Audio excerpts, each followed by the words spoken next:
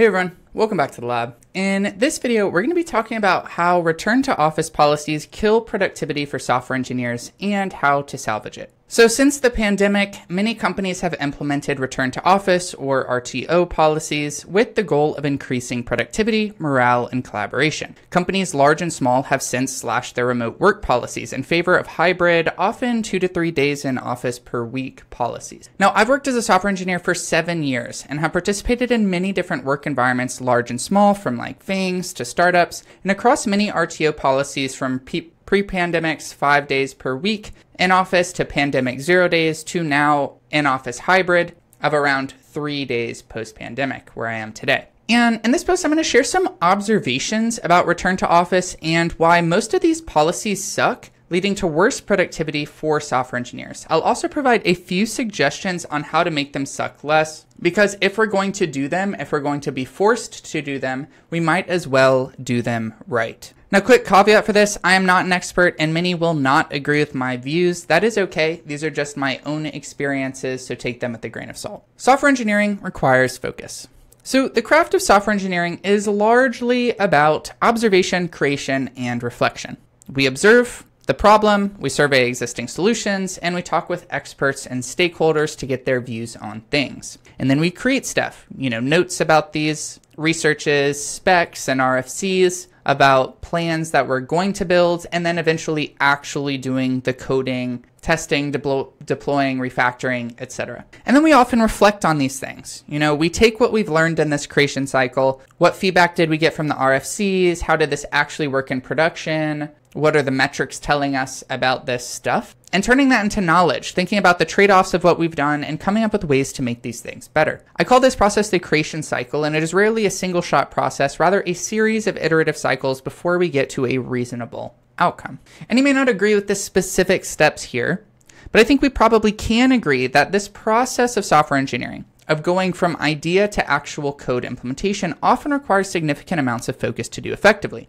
Each step requires thought to translate from one form to the other, and each step ideally gets feedback from others, and thus we are consistently getting new information that we must now condense into the next version of whatever this artifact is that we're creating. And I think deep work aptly describes the state of mind required to do this efficiently and effectively, which I kind of think of as significant blocks around 2 hours of focused, uninterrupted time to make quality progress in each of these steps. And there are obviously many philosophies of how do we do software engineering.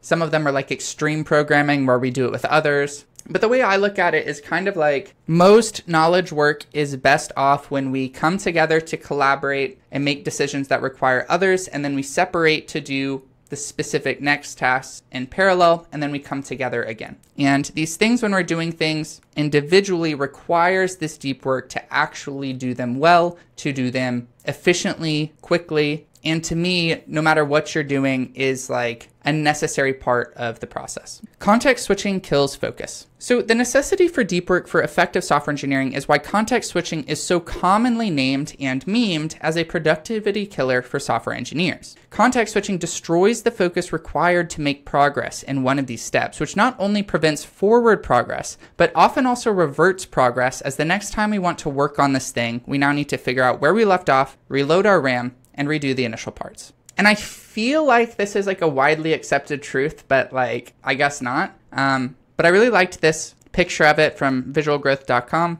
where what we expect to happen when we get distracted is we just get distracted during the time that the distraction's happening, and then we go back up to peak productivity. But this is almost never what happens, because really what happens is, we context switch down here, and then we're what were we doing again? Oh, let me find my tabs. Oh, let me get everything set up again. And then finally you get back up to the top, and then you're working again. And so there's this kind of lagging time between when you get distracted for getting back on task. And that's basically the problem with context switching. And now context switching comes in many forms. Obviously, if you are trying to do work, have 4 tabs of YouTube open, and are working from a busy bar during happy hour, then you will be distracted and not be able to achieve good focus. So you'll just be kind of stuck down here and you'll never get to focus. But really, anything that takes your attention away from the main thing can induce the penalties of context switching, even very small and seemingly innocuous ones. And so in the meme here, we have a let's hop on a quick call as an example, but there's a lot of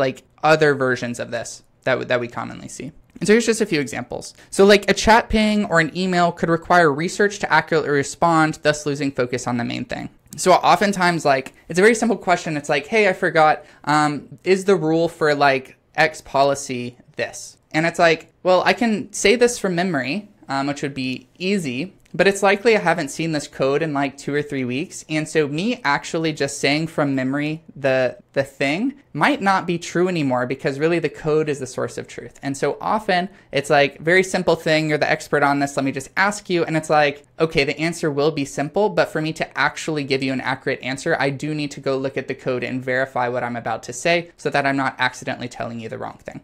So it's a very common thing where it's like, hey, just got a quick question for you. They do it over message, and it's like, this is actually going to take at least like 15 minutes of me searching around to figure it out and give you a good answer. And that's all context switching. So whatever I was working on previously, gone. Another common example of this is like a 30-minute meeting that's just kind of by itself in a focus block. This like inevitably causes context switching because we're going to do whatever that meeting is. And even if that meeting is about the project that you're currently working on, the fact is it's going to be about a slightly different thread of the thing that you're working on. And so it's going to induce context switching. And so what I do, and what I know a lot of people do, is they try to smash their meetings like together so that they can kind of reduce the surface area of these context switches. And also kind of try to wrap non-deep work stuff around it, like checking your emails or something like that, because it's just not worth trying to do deep work around these meetings when you know that it's just going to be kind of ruined by this context switch. And last one, especially for RTO, is like people being loud and distracting around you, because this can cause you to lose focus, causing context switches, and often these are unplanned, unwanted distractions that just happen just due to the environment. And so the point of all this is just to say that context switching is bad for focus, and focus is necessary for effective software engineering. All right, return to office increases context switching. So what does all of this have to do with RTO?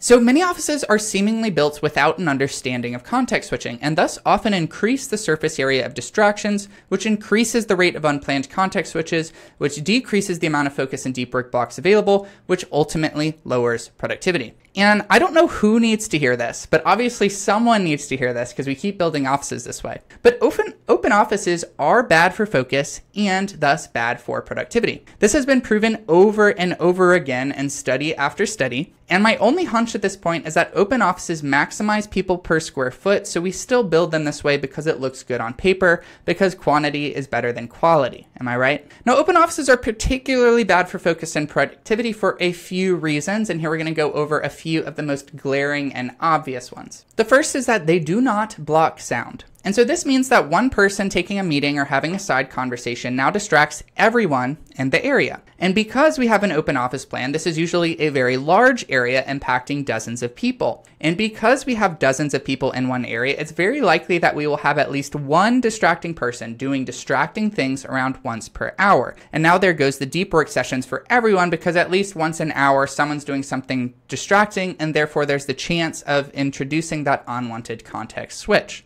And I see this all the time. Like, people are just taking meetings at their desk. People are having side conversations over here. And it's like, this is part of the job, but this is not actually conducive to being productive in this work environment. And actually, you're kind of forcing me to be in this environment where it's like not productive. It's like being in a library, but like everyone's on the phone. Like, that would be ridiculous. But we kind of do that in offices all the time, which I think is an interesting, parallel to draw. The next issue is that they do not block sight. And this means that you can often see people behind your monitors. And it's not just the people in the next row over, often it's several rows. And it's because we're in open offices, it's really just like a bunch of desks all in one big room. And so if you're not facing like the nearest wall, you're facing these like rows of dozens of people. And if someone's doing something super distracting over there, now you're distracted by them again. And so this means you might be trying to focus on your monitors, but the next person over is fidgeting. Maybe some people are doing jumping jacks, or perhaps others are throwing something. And this might seem like ridiculous to happen in an office, but this like happens daily. Like, I've been in places where they're riding their one-wheeled skateboard around like a few days of a week through the desk, which is like crazy, but it happens. Or like people are doing like plank sessions over here, or working out, or doing something. And it's like, if you took a group of 6 people, the occurrence of this would be relatively low. But when you put 50 or 60 people into one room, which is often the case in an open office, it's likely that one group is doing something weird every single day that's very, very distracting, and there's no way to kind of like block that off. And so you're trying to focus on your monitors here, but it's hard to not be distracted by these movements because you're seeing them out of the corner of your eye and just like right over your monitors. And it's basically like having an unclosable YouTube window playing or like a pop-up ad that's like covering half of your screen that you can't close. Like that's how distracting it is. And yet we build these environments where that can happen and there's like nothing you can do about it. And even like not this like these obviously crazy distracting things like that shouldn't happen in a work environment, but often it's like these open office desks are built so close together that you're kind of like, you're looking at your monitor, but you're almost directly looking at like the person right behind you and to the right or to the left, and then maybe like the person right behind them. And so it's almost like you are constantly watching them in your peripherals when you're just trying to look at your monitors, which in some ways is like more distracting because it's like, why do I have to sit like this? Like, I don't want to watch you eating your chips, or I don't want to watch you like, you know, doing this, but like you're fidgeting over there and it's like distracting. And there's just no way to prevent that in a lot of these open offices. And last one is that they're just like packing a lot of people per area. And this means that one distracting person impacts a bunch of people, often dozens. It also means that even when people are being good and not doing the distracting things, there's still a very high rate of baseline distraction. So people getting up or sitting down, they're eating their loud or smelly snacks. Maybe it's like the crinkling of the stuff. Maybe it's like kind of messy. Maybe it's just like chips and it's just loud. Maybe they're just having short combos, just saying like hi, saying goodbye, which like in isolation is fine. People are just being people. That is normal. But if you put everyone together, the rate of these normal distractions happening is quite high. And so together, this kind of raises a baseline level of distraction, which just like makes it very hard for any kind of focus time or productivity to occur.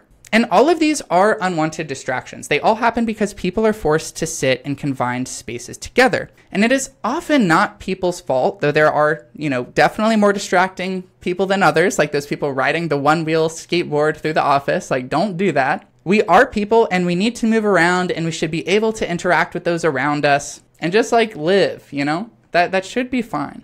But really the problem is the design of these offices do not take this human factor into account. And thus they lead to regular and consistent lost focus and productivity day over day and week over week as we have these policies in place. All right, so how can we make our offices less distracting?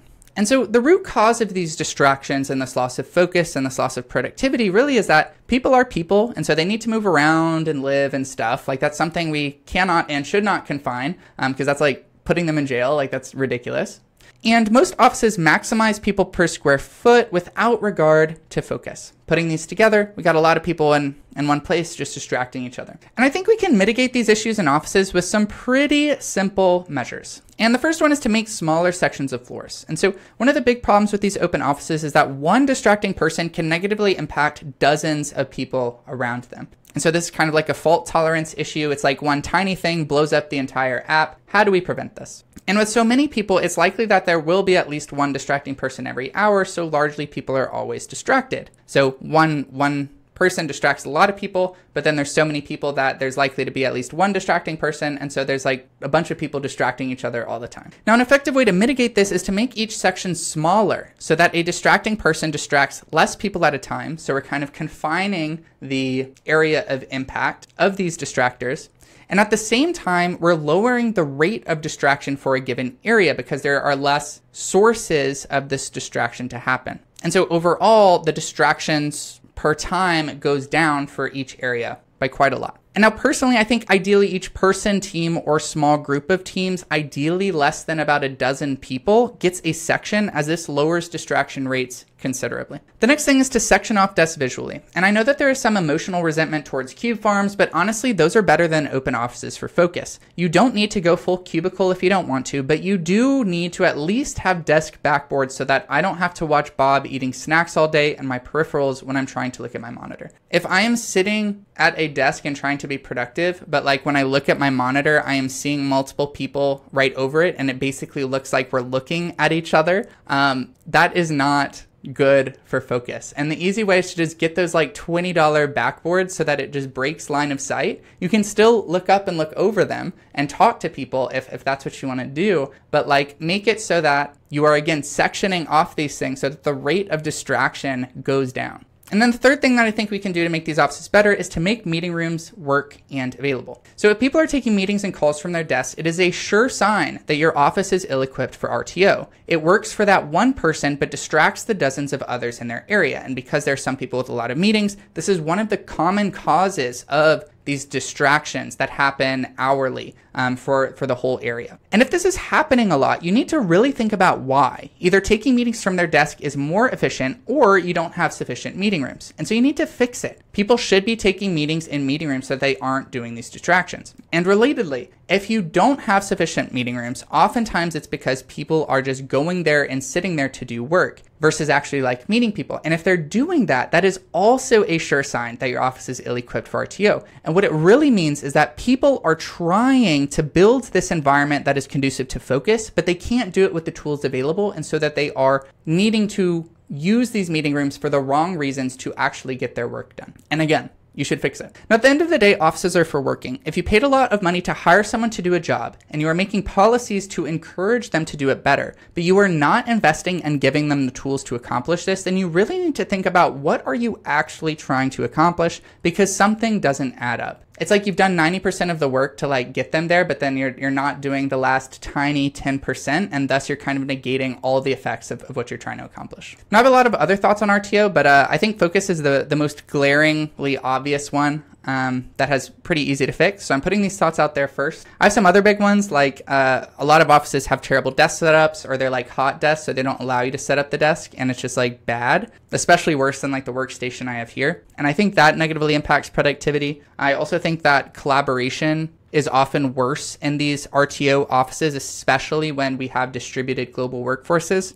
But those are for another time. If you like this post, you might also like how many Jira tickets should you complete each week as a software engineer. You might also be interested in 3 tips to be an effective software engineer with less work and more fun, or how to find fulfilling work as a software engineer and achieve more impact with less stress. That's it for this video. Thanks for watching, and I'll see you in the next one.